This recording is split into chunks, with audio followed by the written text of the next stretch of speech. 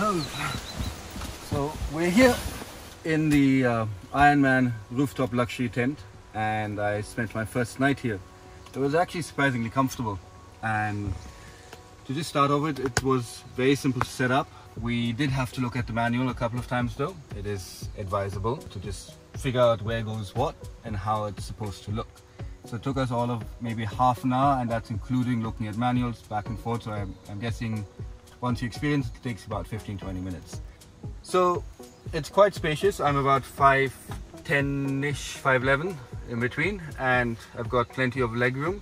It's cozy enough for 2 people, so if you're cozy with someone, it'll be ideal.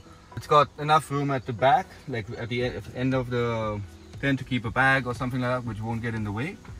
And it's got plenty of ventilation around the tent with these flaps, which you can put up. It's got these sun hoods, which is really nice, which are outside. It's got little pockets all over the place to stash stuff, so it keeps things away. It's got enough headroom, I mean not enough to stand, but just for you to crawl around without feeling completely uncomfortable. Like you can sit comfortably. I'm at the edge, so I come kind of to the center.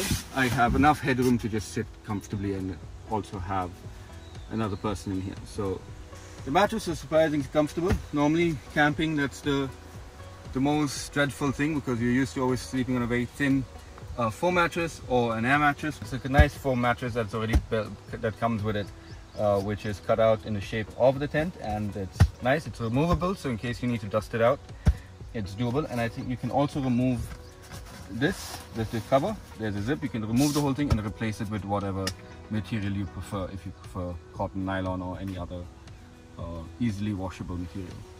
All in all, it was a comfortable experience.